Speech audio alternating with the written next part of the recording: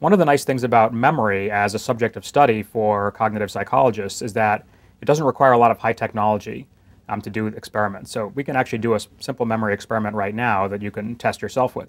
I'll just read out a series of words, and I want you to listen to the words and try to remember them. And then after a little while, I'll ask you some questions about the words.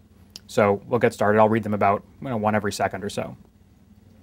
Bed, rest, awake, tired, dream, wake, snooze, blanket, doze, slumber, snore, nap, peace, yawn, drowsy.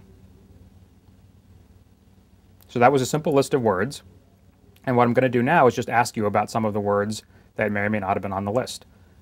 You can just think to yourself now, was that word part of the list or not? Let's start with snooze. Think about whether that was part of the list.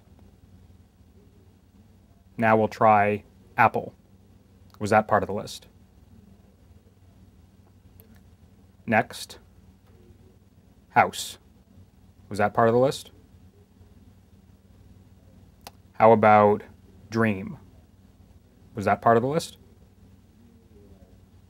And what about sleep? Was that on the list? So we just did about the lowest technology possible memory experiment, a list of words that you have to remember and answer questions about. This experiment was actually originally done by researchers named James Deese and also Roddy Roediger and Kathleen McDermott. And what they found was that people are, of course, pretty good at realizing that which words are inside the list and which words were not in the list.